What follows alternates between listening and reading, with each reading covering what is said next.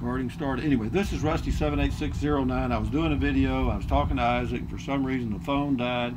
Anyway, this is his bicycle. He's traveling from Virginia to San Diego. San Diego. San Diego. How long is that whole trip?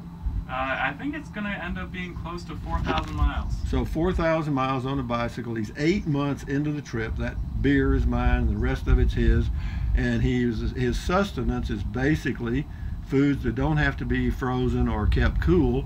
And he was just telling me about his diet. Apparently you've got some kind of location device here on the table? Yeah, that's a Garmin GPS, so it'll work if I ever don't have phone signal. I have not had to use it, but it has an SOS button if I ever got into some sort of trouble and couldn't make my own way out of it. That would call a search and rescue team. That's just peace of mind. I understand. Have you had any issues on the road camping and so forth with human beings? No human being issues for the most part. You try to stay somewhere you're allowed to stay in a campground. I've had to stealth camp once or twice, but you don't want to do that. You don't want to trespass on anyone's land if you can avoid it. Yeah, they don't like that. Yeah. Yeah. And other than that, people have been very friendly. Nobody's ever you know, taking offense to what I'm doing. Sometimes cars can be a little dangerous. People out there driving, especially in Texas where you got speed limits of 75 and 80. It's a little scarier, but on the back roads it's fine. People wave to you. And well, are there any states that seem more favorable to what you're doing than others, or are they all about the same? I'd say it's mostly honest. The feeling of safety that you have is determined by the width of the shoulder. So out here you've got a 4-foot shoulder and it feels like it's your own bike lane. That's safe. And every state will be different. Surprisingly, I would say Texas has been the friendliest. The friendliest drivers and also the widest shoulders. There's always been a big shoulder on Texas roads. We have big highways in Texas. Of course, we have a big budget for that. Okay, you know, that oil and gas out there is doing something. Yeah. So that's worked well. It's come into my favor a lot of times. Even on the bigger highways, you feel totally safe. Well, whenever you cook, you use the butane propane mix thing. Yep, one of these small canisters. How long will one of those small canisters last? It depends on the weather. So if it's much colder, I was still riding in the winter through not in the Appalachians, but coming south, one of these might last 2 weeks, you know, if you boil water for coffee in the morning and then you cook dinner. But now that it's hot, you know, 60, 70 degrees at night, this one will probably last me most of the rest of the trip, maybe 3 weeks. Really? Maybe 4, yeah. That long? So, it's a big difference in between heating water up from almost freezing to... Oh, definitely. So you really don't do a lot of cooking though, really? Huh? No, breakfast and dinner, and breakfast is usually something like oatmeal that you just need a little bit of hot water for. Well, what are you looking for? Protein or carbs or what? A lot of carbs and then enough protein wherever you can get it. Carbs are your fuel for the day, and protein helps you recover. You try to get some fats, so you know, I'll usually grab an avocado or something like that. You try to get vegetables and fruits where you can, but it's hard to avoid rice and beans. You gotta like rice, beans, and tortillas if you're gonna do this. I hear you, man. Well, I grew up in rice, bean, and tortilla area. So anyway, for anyone that's considering doing what you're doing, what would be a recommendation or some of your thoughts after 8 months? By far the most important thing is to make sure that your bike fits you before you leave.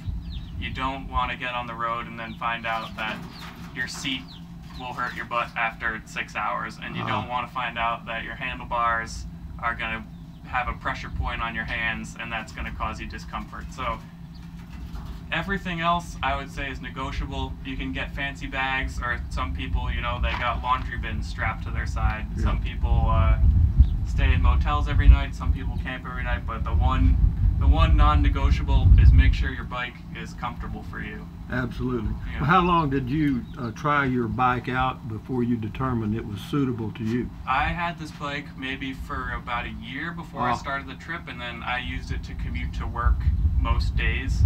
I had, you know, a 5-mile ride to work, but I would, you know, you do that twice a day. So you spend a decent amount of time on the bike beforehand.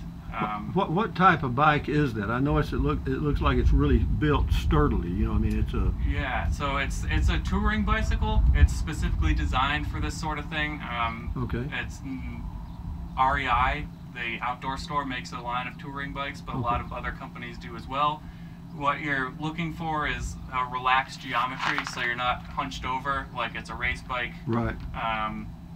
It should have mounts for the bags, so there'll be little eyelets where you can screw various things on there to hold the water bottles and hold the bags, and those are the Right. two primary things.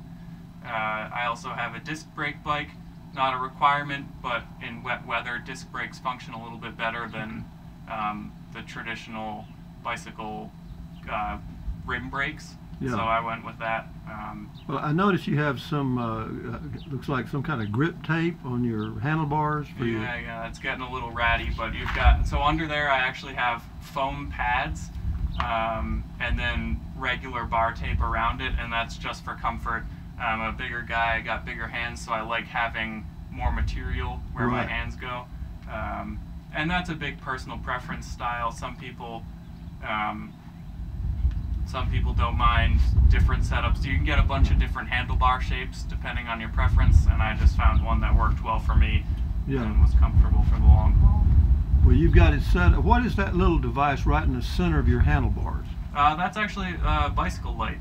So, Well- just in case I ever need light, I try not to ride at night, but if you ever Do do you- end up in that situation, you wanna be visible. Well, whenever you're riding, is there a flag or anything you put on, or a I blinking have- light or anything? I have a rear light, which I usually don't take out unless it's dusk or visibility's bad, and then I also have a reflective vest, which Okay. I'll wear over my shirt. Okay. Yeah. Okay. Well, be safe, huh? I will. I have Yeah. been so far, so I'm hoping my luck continues. Yeah. I love you. I love the condition that your front tire's in. Yeah, that's on its way out. I think I've replaced that once so far, and I'll have to replace it again. That rear tire is new from Austin, so that's going to last me the rest of the trip. Oh, but you went through Austin, Texas? Yeah, I did. Well, you did go the long way around. Yeah, I did. Yeah. Well, anyway, Isaac, I'll let you go back to rest because I know you got to leave at daylight and make 60 miles. Is that right? Yep, tomorrow might be 70 actually, up to the Gila Cliff Dwellings. Well, I wish you luck because that ride up there, you know, they have the bike races from Silver City up to, Yeah. you know, so that's a biking community you're going into. Mm-hmm. Well, anyway, thank you very much, Isaac, for your courtesy. I wish you a lot of luck and safety on the road, and enjoy your life one day at a time. Keep your health.